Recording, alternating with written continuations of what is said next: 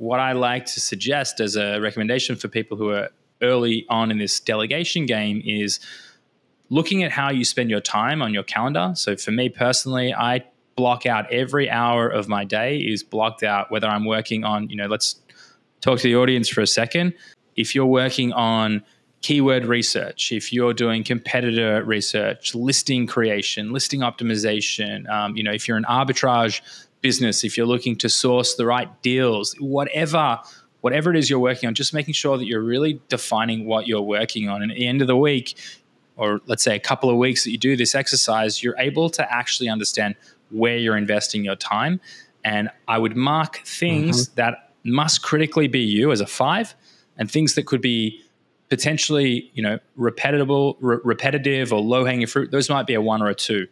Once you can sort of aggregate them out, you can say, right, here's 20 hours, 30 hours, 40 hours that could be spent on one set. So the mistake that most first-time, not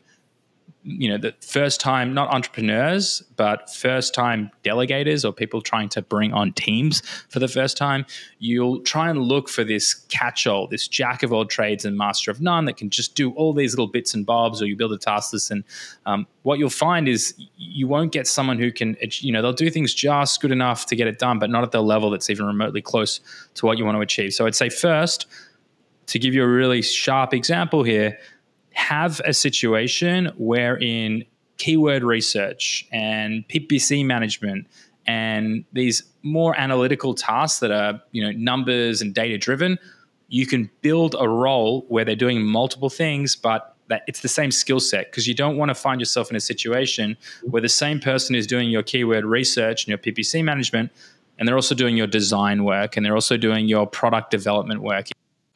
Think about yourself. We all like to think we can do everything, but the reality is there's a handful of things that we're really good at. Stay in your lane. So I'll pause there for a second, Todd, because like I said, I was and did go on the rant that I went on. And if there's anything in there that you want to dive into, I'll take a breath and a sip of water. Yeah, one addition to that, I would say, as you're doing your work through the day and you find yourself procrastinating doing something, that's probably something to look at outsourcing as well, because you're procrastinating for a reason, because you don't really want to do it. Maybe it's something that you have to do, like maybe some cash flow forecasting or something. You should probably do that yourself. But other things that can be outsourced, if you're procrastinating, that's something good to look at. But yeah, I agree 100% with everything you said. Writing down, just have a notepad next to you. A lot of people like to do everything digitally. I like to have an actual notepad a lot of the times where you can just write it down. It's just more convenient and easier. And you do that for a week or two and really find out what you're going to be able to outsource to an employee for sure.